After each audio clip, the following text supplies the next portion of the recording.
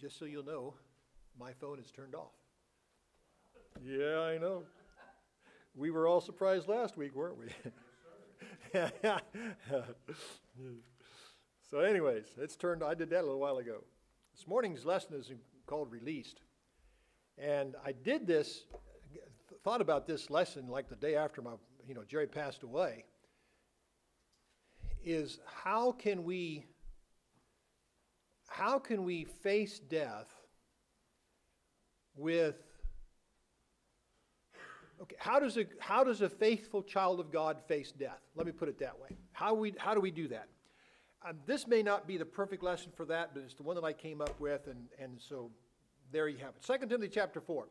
Paul says, "Now the Spirit speaketh expressly that in the latter times some shall depart from the faith, giving heed to seducing spirits and doctrines of devils, speaking lies and hypocrisy, having their conscience seared with a hot iron, forbidding to marry, and commanding to abstain from meats which God hath created to be received with thanksgiving of them which believe and know the truth. For every creature of God is good, and nothing to be refused, if it be received with thanksgiving. For it is sanctified by the word of God and prayer. If thou put the brethren in remembrance of these things, thou shalt be a good minister of Jesus Christ, nourished up in the words of faith, and of good doctrine whereunto thou hast attained. But refuse profane and old wives' fables, and exercise thyself rather unto godliness. For the bodily exercise profiteth little, but godliness is profitable unto all things, having promise of the life that now is and of that which is to come." Okay, that's 1 Timothy chapter 5. How about we go to 2 Timothy chapter 4? Man, I didn't think that sounded right, but it's what I had marked. Okay. I should have left my phone on, I guess. I don't know. Okay. 2 Timothy chapter 4. I charge thee before God and the Lord Jesus Christ, who shall judge the quick and the dead at his appearing at his kingdom. Preach the word, be instant in season, out of season, reprove, rebuke, exhort with all longsuffering and doctrine. For the time will come when they will not endure sound doctrine, but after their own lust shall they heap to themselves teachers having itching ears. And they shall turn away their ears from the truth and be turned unto fables. But watch thou on all things, endure afflictions, do the work of an evangelist, make full proof of thy ministry, for I am now ready to be offered, and the time of my departure is at hand. Now he doesn't seem to be afraid. I have fought a good fight, I have finished my course, I have kept the faith. He did what he was told to do. Henceforth there is laid up for me a crown of righteousness, which the Lord the righteous judge shall give me at that day, and not to me only, but unto all them also that love his appearing. Well, now question. How do we know that Paul loved his appearing? I have fought a good fight, I have finished my course, I have kept the faith. His departure was at hand, but he knew how he had lived, that he lived the life that God had directed him to live. He knew that he did that, and so he had no fear of death. Now, every time I preach on this topic, I make mention of that, but I also say, never having done it, I'm nervous about it. I'm always nervous about something I've never done before and can't talk to anybody that's ever done it. So, I understand somebody being a little bit drawing back from it, but here it is nonetheless. So how is it the faithful Christian can face death without fear and even a sense of longing? A sense of longing. Paul again says, if any man love not the Lord Jesus Christ, let him be anathema, let him be accursed. Maranatha, Lord, come quickly. So here he's talking about not loving the Lord, but he wants the Lord to come quickly. Philippians 4:5, Paul says, let your moderation be known unto all men, the Lord is at hand.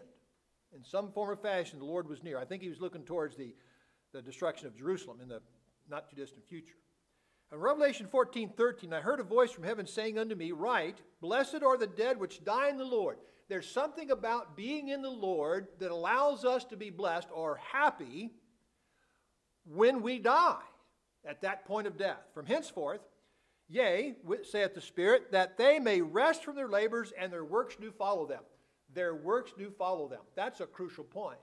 What was Paul's discussion? I have kept the faith. I've finished the course. I have done those things God has instructed me to do. And I did it because I loved him. I developed the idea, the affection for him. So how is it that those that die in the Lord are blessed? Because of what they have done. Because of their lifestyle. Consider Paul's admonition to the Thessalonians, over in Thessalonians chapter 4, verse 13 through 17. But I would not have you to be ignorant, brethren, concerning them which are asleep, because the Thessalonian brethren were concerned about the coming of the Lord. They thought he was coming real, like just he's on his way. And Paul says, no, that's not the case. We don't know when he's coming. And don't worry about those of your number that have died. Well, they're dead, so what's going to happen to them if the Lord comes down? He said, don't worry about that, because the Lord's going to bring them with him. All right. Concerning them which are asleep, that ye sorrow not, even as others which have no hope, a confident expectation. For if we believe that Jesus died and rose again, and we do, even so them also which sleep in Jesus will God bring with him. Those that sleep in Jesus. Blessed are they that die in the Lord. For this we say unto you by the word of the Lord, that we which are alive and remain unto the coming of the Lord, if it be now or next month or next year or 2,500 years yet in the future, the coming of the Lord shall not prevent them which are asleep, shall not go before them. In other words, we're going to wait. We will be here when the Lord gets here with those that have passed away. We're not going anywhere by ourselves.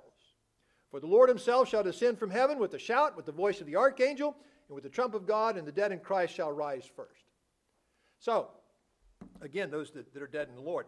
For the faithful child of God, what does physical death do for us? And this is something we all need to be aware of and have in mind. Now, this lesson is geared towards the faithful Christian. The unfaithful Christian and the non-Christian benefits from it by seeing what they're missing out on. Are you saying they're going to be lost? That's what the Bible teaches. And I'm just reiterating the point. But this person's life, this faithful Christian's life, is characterized by righteousness. Characterized by righteousness. 1 Corinthians 1:7. But if we walk in the light, as he is in the light. So my life is characteristic of being Christ-like. You got to keep that in mind. Don't forget that. We have fellowship one with another, and the blood of Jesus Christ, his Son, cleanseth us from all sin. So if my life is characterized as Christ-like in its totality, and we'll cover the exception here in just a moment, then the blood of Jesus continues to wash me clean, and I am in a state of sanctification. Ongoing process. Now, what does that mean? Which does not mean, rather, that we do not sin. For all have sinned and come short of the glory of God. But notice 1 John chapter 1, verse 8, beginning. If we say we have no sin, we deceive ourselves. Now, John's writing to Christians, and apparently he's writing to those that are faithful Christians. So if we say we have no sin, we deceive ourselves, and the truth is not in us. If we confess that sin that is not characteristic of one that is walking in the light of Christ, who we're talking about, so the sin that the child of God, the faithful child of God commits, is not characteristic of him. It's a characteristic of his human side that he allows to overcome him upon occasion. He is faithful and just to forgive us our sins and to cleanse us from all unrighteousness.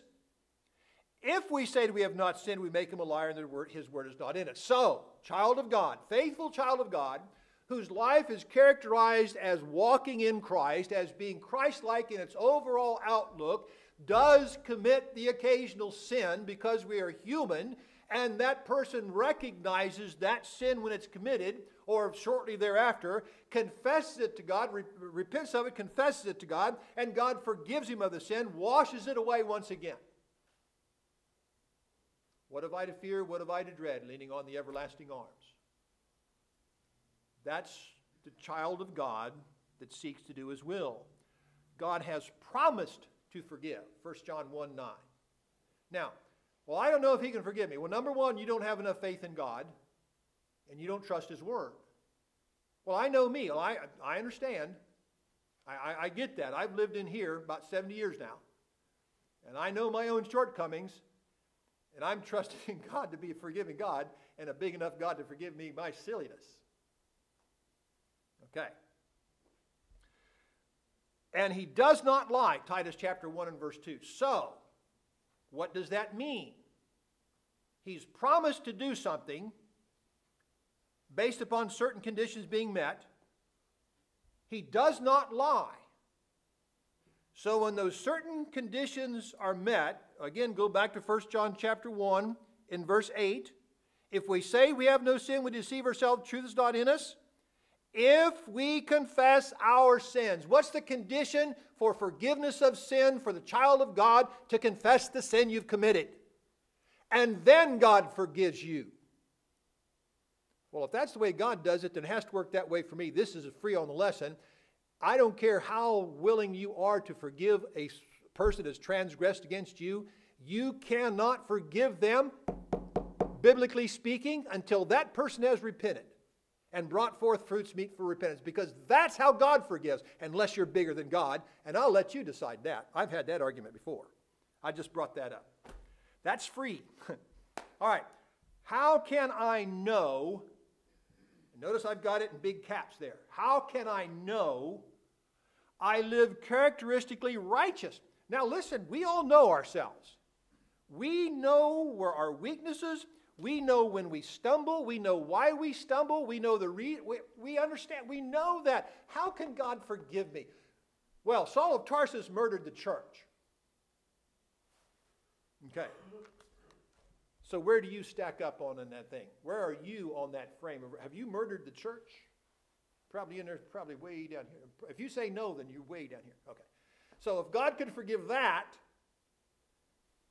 surely he can forgive you for whatever it is you've done. And anyways, Second Peter chapter 1.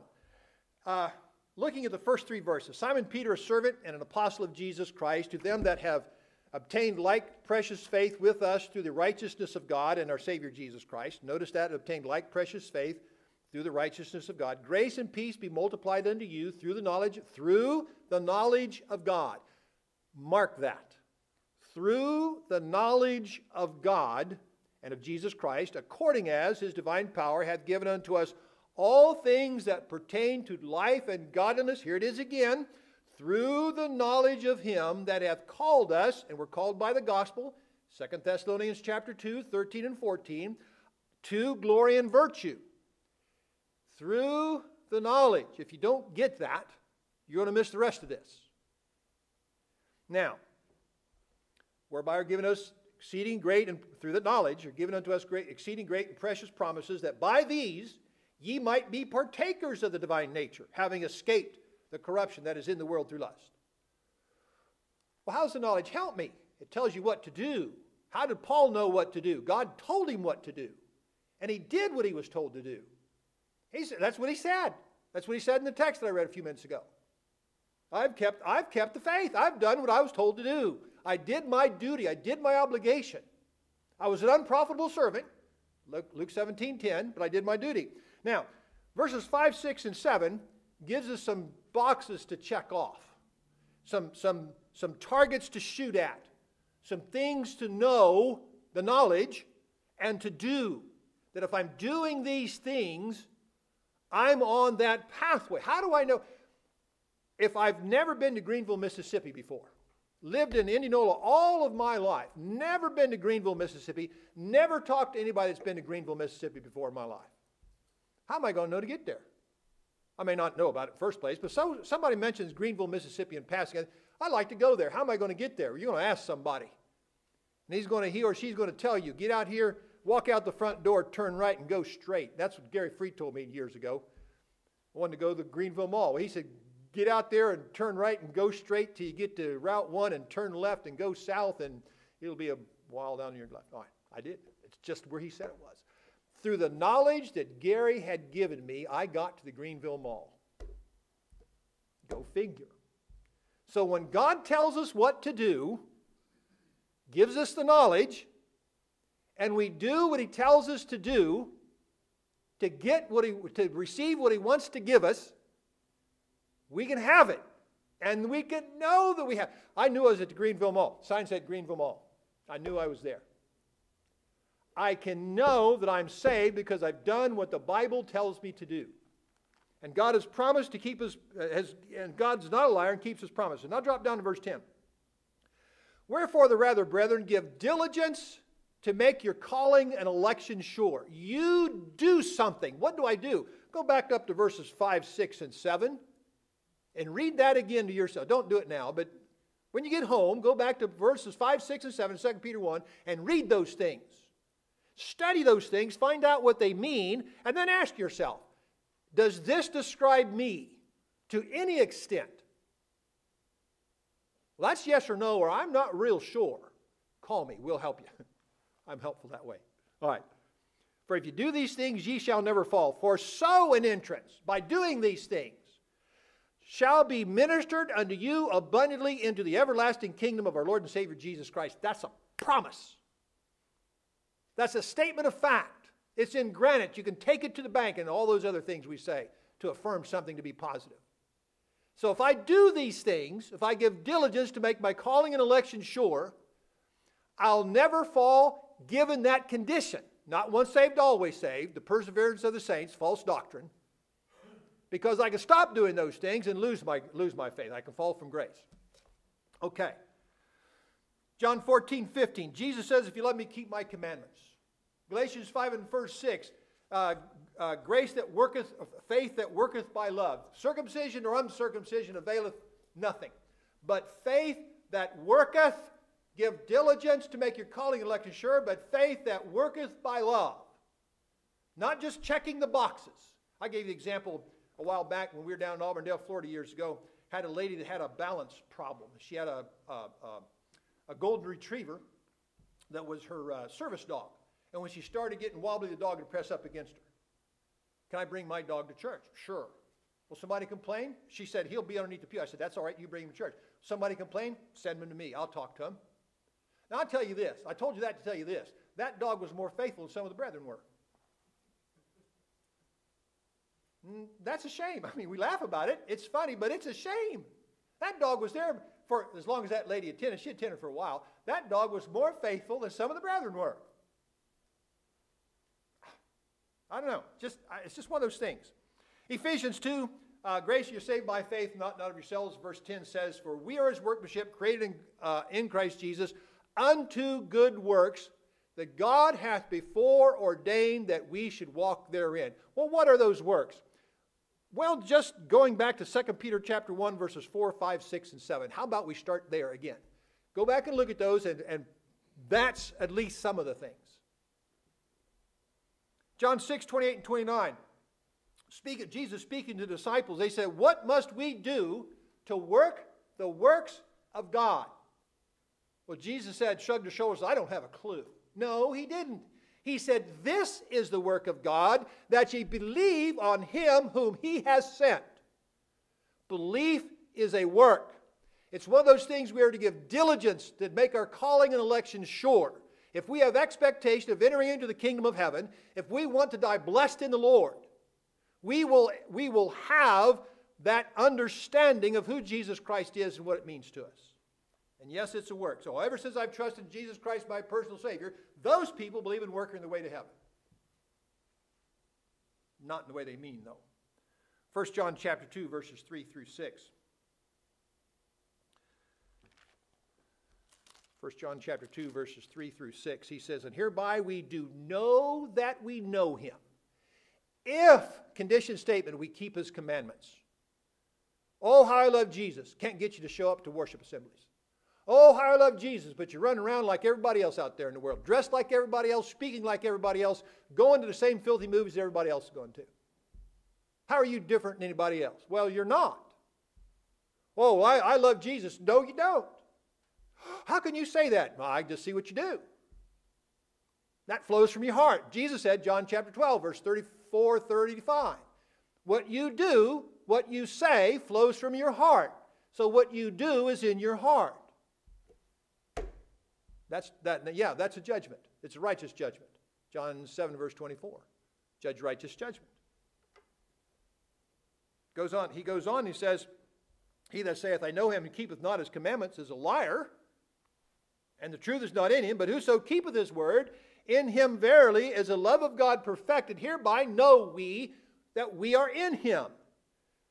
He that saith he abideth in him ought himself also so to walk even as he walked. Is your life characteristic of being Christ-like in its outlook, in its everyday existence? If it's not, here's what you do. You repent, confess it to God, and get back on the straight and narrow. Well, I don't know if I can do that. Well, let's join the club. You're not by yourself. That's why we get here on Sunday morning, to worship God, recharge ourselves, get back on the process in the life. Hebrews 5 verse 9, he is the author of eternal salvation unto all those that obey him. Well, you believe in your working way to heaven. Oh, I believe in doing I believe in doing the works that God has ordained that we should walk therein. But I'm humble enough to know that when I've done all those things that are commanded me, say, I'm an unprofitable servant, I've done that which was my duty to do. Luke 17 and verse 10. Go back and read 2 Timothy chapter 4, verses 7 and 8. Paul said, I have kept the faith. Are you keeping the faith? Be careful. Be careful. You can say you're keeping it, and you're not. Well, how do I know I'm keeping it? Well, go back and listen to the tape again. We don't have time to go back. Secondly, we are released from this trial, this sphere of trial. Man, look at all the problems you have. In 2 Corinthians chapter 4, verse 17, for our light affliction. Here's the Apostle Paul, been whipped twice with 40 stripes save one. He's been stoned to death. He's been shipwrecked. He's starved half to death. He had all kinds of problems. The brethren hated him. The Jews hated him. The Romans hated him. Okay? For our light affliction, which is but for a moment. Remember John Ed Coffin, James Bradshaw, and I would go visit him. 93 years old. What does it feel like? He said, I don't know where it's all gone, preacher. 93-year-old man. I don't know where it's all gone. Boy, isn't that the case? I understand that. Which is but for a moment, worketh for us a far more exceeding and eternal weight of glory. While we look not at the things which are seen, this stuff out here, but at the things which are not seen, for the things which are seen are temporal, but the things which are not seen are eternal. In other words, regardless of the burden you carry in this life, when your spirit departs your body, when you've drawn your last breath and exhaled it, and the angels are there to carry you to the bosom of Abraham and get you there into paradise, you're going to stand there and say, what was all the excitement about? Looky here. No more doctor's appointments and canes and achy legs and stuff you can't get out and all the other problems we've got. And we're no longer troubled by fleshly desires. Ephesians 2. Wherein in time past you walked according to the course of this world, according to the prince of the power of the air, the spirit that now worketh in the children of disobedience, among whom also we all had our conversation in times past, in the lusts of our flesh, fulfilling the desires of the flesh and of the mind, and were by nature, by definition, that means course of action. Here it is right here. Here's by nature, right there. All of you that wear glasses understand that. One of these days you take those glasses off and you go like that and you go like that because your glasses aren't there to push up on your nose. Okay? That's what he's talking about. By habit, by just the way you behave on a normal basis. Until you learn better, of course. By nature, the children of wrath, even as others. 1 John 2:15. Love not the world. Oh, listen, I like living here. I mean, I like my life. I've got a good life. I have no complaints. I've a couple rough spots. I've had it good. But this isn't all. By any shaky imagination. We're in time, love not the world, neither the things that are in the world. If any man love the world, the love of the Father is not in him. For all that is in the world, the lust of the flesh, the lust of the eyes, and the pride of life. That goes back to what Paul said in Ephesians 2. Lust of the flesh, our flesh, fulfilling desires of the flesh and of the mind. Is not of the Father, but is of the world, and the world passeth away, and the lust thereof, but he that doeth the will of God abideth forever. One of these days, all this is going to be gone. Either you're going to be gone from it, or it's all going to disappear anyways. Think of Matthew chapter 25 and 46. The unrighteous is going to go into eternal damnation, and the righteous into life eternal. It's going to be an amazing process. Our biggest challenge to faithfulness is ourselves. We're our biggest challenge. Paul in 1 Corinthians 9 says, but I keep under my body. One translation says, I buffet my body daily. And bring it into subjection. I have to whip myself to bring me into subjection. Sounds like your dad, doesn't it? Okay. Gary's nodding his head, yeah.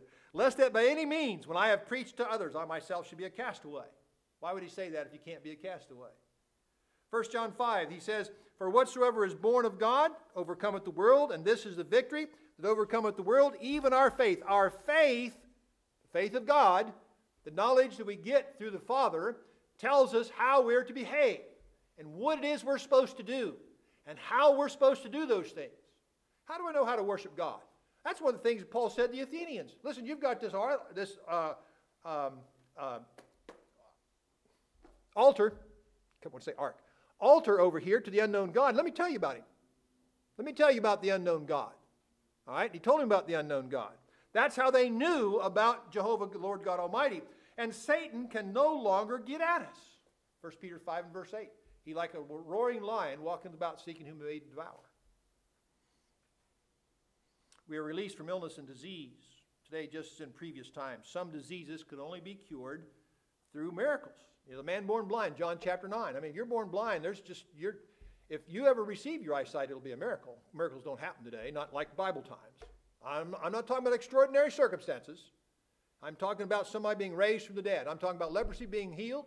I'm talking about all those issues, you know, the devil's being cast. That's the miraculous Bible times. I'm not talking about extraordinary circumstances. You know, before the grace of God, I could have died. I fell asleep on a motorcycle at 3:30 in the morning, 70 miles an hour, Interstate 64. Don't do that. How are you alive? Extraordinary circumstance. I'll just tell you, I don't know, but here I am. Anyways, today, just in previous time. Okay, such issues are traced to the garden and loss of access to the tree of life. Why do we get sick? Why do we get old? We go back to the Garden of Eden, Genesis chapter 3. We lost access to the tree of life. Now, Revelation chapter 22, by the way, we get it back. Revelation chapter 22, 1 through 5. And he showed me a pure river of water of life, clear as crystal, proceeding out of the throne of God and of the Lamb in the midst of the street of it. And on either side of the river was there the tree of life, which bare 12 manner of fruits, and yielded her fruit every month, and the leaves of the tree were for the healing of the nations. There shall be no more curse, but the throne of God and the Lamb of God shall be in it, and his servants shall serve him, and they shall see his face and his name, and shall be in their foreheads. And there shall be no night there. They need no candle, neither light of the sun, for the Lord God giveth them light, and they shall reign forever and ever. Getting leaves from the tree of life will be a spectacular thing. Healing of the nations. All mankind is subject to death. Hebrews 9 verse 27. It's appointed unto man once to die, but after this the judgment. Ecclesiastes 2 says, for there is no remembrance of the wise more than of the fool forever, seeing that which now is in the days to come shall all be forgotten. And how dieth the wise man as the fool? I don't care who you are. You live long enough, you're going to die. I don't care whether you're the president, I don't care whether you're king of the earth, I don't care who you are. I don't care if you're the beggar out there in the corner. You're going to die. And you're going to be buried or cremated, whatever. Ecclesiastes 3, for that which befalleth the sons of men befalleth beasts. Even one thing befalleth them. As the one dieth, so dieth the other. Yea, they all have one breath, one life force, so that a man hath no preeminence above a beast, for all is vanity. We all have a life force. It's very similar. That's not the same thing as the spirit of man and that which makes us mankind, but rather that breath of life that gets us going. Fourthly, we are released to a much better existence as a faithful Christian. Luke chapter 16, 19 through 31, the account of the rich man and Lazarus. Some folks see that's a parable. I say it's an account of action, but if you disagree, that's okay. It's not worth a fight. Having traveled the straight and narrow way while here, Matthew 7, 13 and 14, the straight gate, straight way, so forth. Revelation 20, verse 13. We will be met and carried by the angels to Abraham's bosom, Luke 16 and 22. I don't know how that works. Honestly don't. The Bible doesn't describe it, just talks about it. Just says, here's the fact of it. When you die physically and your spirit departs your body, the angels are going to be there waiting on you as a faithful child of God to bear your spirit to the bosom of Abraham, like Lazarus was. Now, I don't know how electricity works. I'm just glad that it does. I don't know how all this works. I'm just glad that it will. So that when I die as a faithful Christian, blessed in the Lord, the angels are going to be there to bear my spirit to the bosom of Abraham. They can carry me by hand. They can put me in a cart. I don't care. I don't care. As long as I'm there, we're good. We're like gold. At the final judgment, we will receive vindication and rest. All of the bad things that have happened to you in your life that you have endured reasonably without complaining too loud will be vindicated. All the bad things that anybody's ever done to you, all the mean stuff, all the evil stuff, all the abuse you've taken over the years, God's going to sort it out. And it'll be a right sorting out. And you will be vindicated.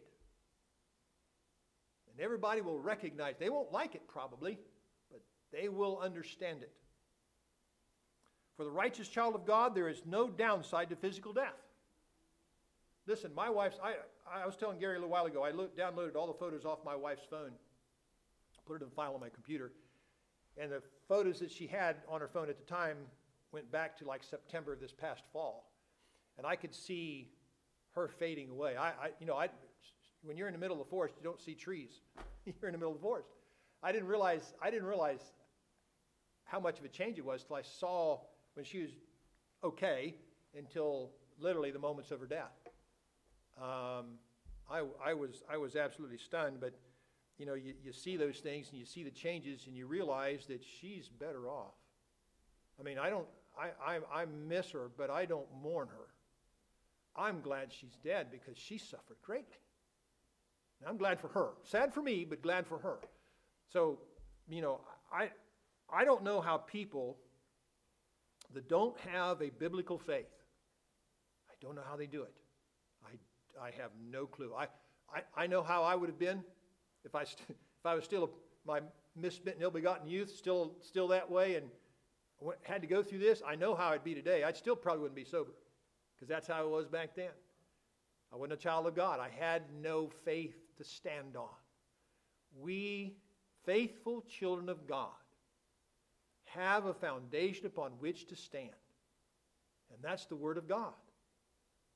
Now, this is not a lesson to try to prove God exists and the Bible is His Word. That's been done before.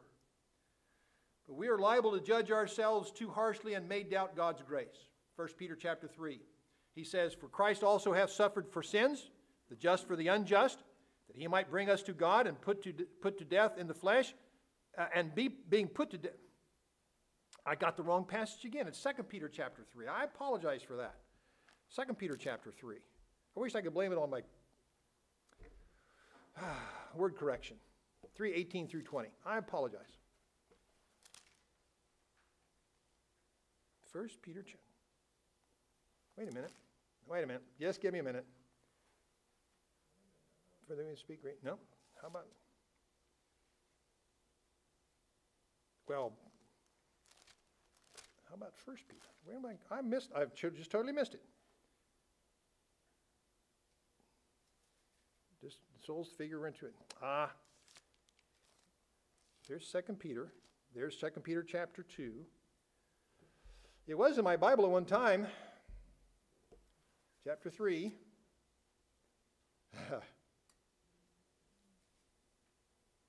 Nope.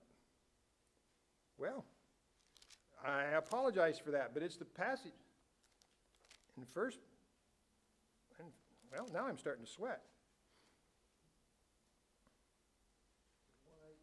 1:18. 1 Peter 1:18. I don't think that's even it, but I'll look at it and see what it is. No. But it's the passage where he says that he knows our heart and our heart is bare. Our heart condemns us, but he knows our heart and he understands how we are. I apologize for that. Man, I apologize for that. But if we are truly in Christ, then upon our death we are going to be richly blessed. Revelation 14:13.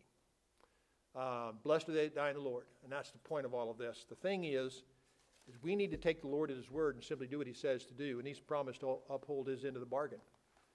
The covenant is that if we follow Him faithfully and do what He says to do for the reasons He says to do it, in the end, we're going to be eternally blessed.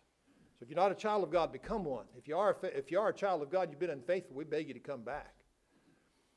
Ask His forgiveness. He's promised to forgive you. If you have questions, let's sit down and talk about it. That's what we're here for. And you won't make me angry and so forth. We'll sit and talk about it until you're satisfied. But if you do need to respond to the invitation of Christ, we certainly invite you to come while together we stand and sing the hymn of invitation.